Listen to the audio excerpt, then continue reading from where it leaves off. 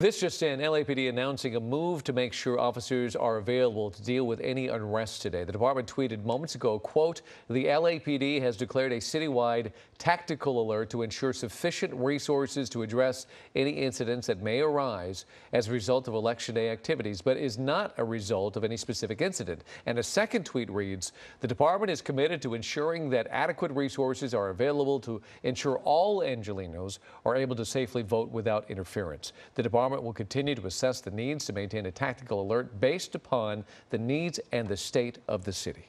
Hello, I'm Mark Brown. Get more great ABC7 content by clicking the subscribe button for our YouTube channel. And download the ABC7 Los Angeles streaming app on Fire TV, Android TV, Apple TV, and Roku to watch on your TV.